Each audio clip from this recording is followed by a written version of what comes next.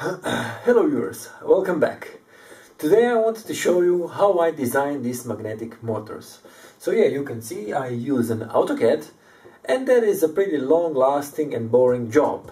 But let me show you and how it's really interesting to me, and I enjoy doing this because of course it gives me some money from YouTube, and that's one of the purposes I do that. But the other is that I actually do some serious job here because there are too many channels which are making just fake videos of some free energy generators which cannot of course work. But these generators, well, what I designed are the patents which are maybe don't work, but they are actually real patents which you can find on Google Patents page. Yeah. So for example, this is the new magnetic motor I'm working on. You will see it is, I think, James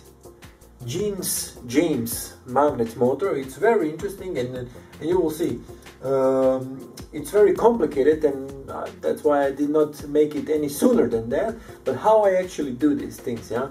So as you know, I always put in description when I have the patent, original patent, I put in description down below the link.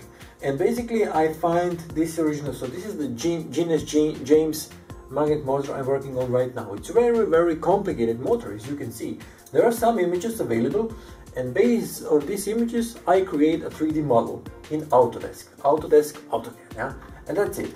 And of course there is when you come to you can even download the whole patent with description. So there are some drawings here, and on the bottom there is a complete description how this should work, yeah. So can it really work? We would have to try. But basically here is described often in 10 pages, even more, how every piece of this machinery, how it's supposed to work, yeah.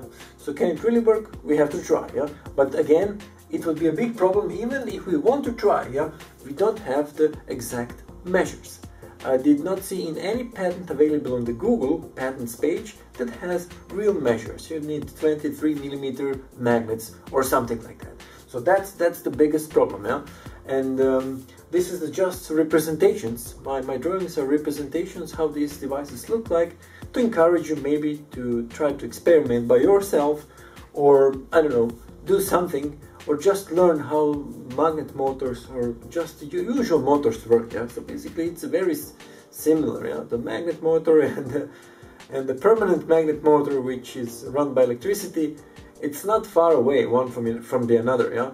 But just the problem is to solve the opposing magnetic field in magnet motors. Yeah?